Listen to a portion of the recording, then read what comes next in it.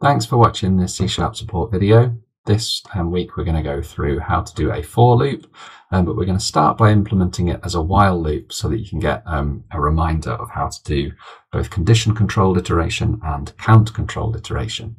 So we've got a line of code that will just display one line with a 1 on it. We want to start at 1 and put a new line for each number going up to 100. So we could do a while loop.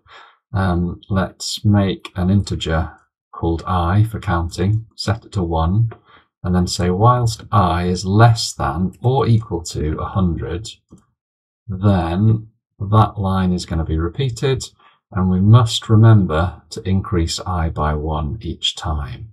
So this will work, you'll get the points for it, but I think there's a smarter, oh, it doesn't work, let's have a look and see. Aha, yeah, I've got a counter that increments, but I'm always displaying the number 1 and change that to be I, so it shows the value of the variable I as it increases from 1 to 100. There we go. So this is condition controlled iteration because it keeps repeating, iterating based on a condition. Let's refactor it to a while loop instead. So we'll use a for loop.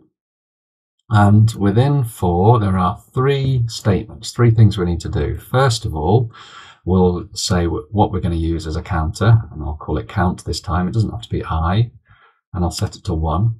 Then a semicolon. Then we say the condition we're going to check each time. So count is less than 101, which is the same as count is less than or equal to 100 that we had last time.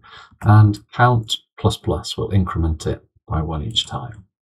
And I just think for count controlled iteration, a for loop is a much more elegant way, a much more concise way of doing this.